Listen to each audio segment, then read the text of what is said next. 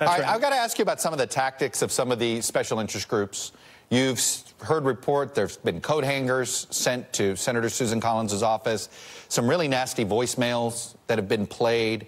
You know, the tactics. It seems that the extreme tactics being used, I'm sure you get that there's a lot of passion. What do you make of them? Yes. There is a huge amount of passion, as I think the whole country saw. Dozens of people were arrested in the course of the hearings. All of our offices have gotten hundreds, if not thousands, of calls, many on a daily basis. And I think that's well justified because of the level of fear, of concern, of anxiety, both about the unpredictable behavior of our president and the ways in which the Supreme Court may very well shift to a conservative majority for years or decades to come. Vital issues about individual liberty in this country.